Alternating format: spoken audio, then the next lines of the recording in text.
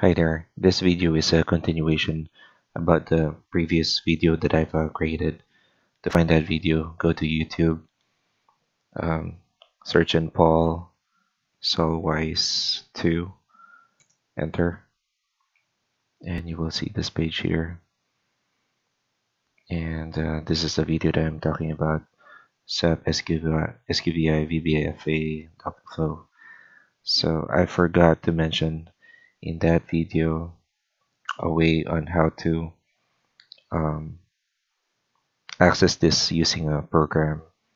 So this is the SQVI um, program that I've created and highlighted.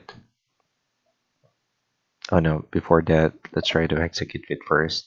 So this is the uh, parameters and this is the output. So how are we gonna run this? So other companies don't allow, what do you call this, customers or users to access a SQVI, so we can create a program for them by highlighting this one, select quick view, additional functions, and generate program.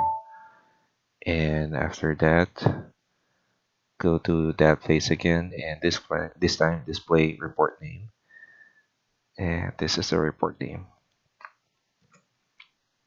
Okay. And if we go to SE38, type that program name, run it, and it's the same. And we can also use that report program name in SE93 and create our own what do you call this, transaction, custom transaction, and enter that program name.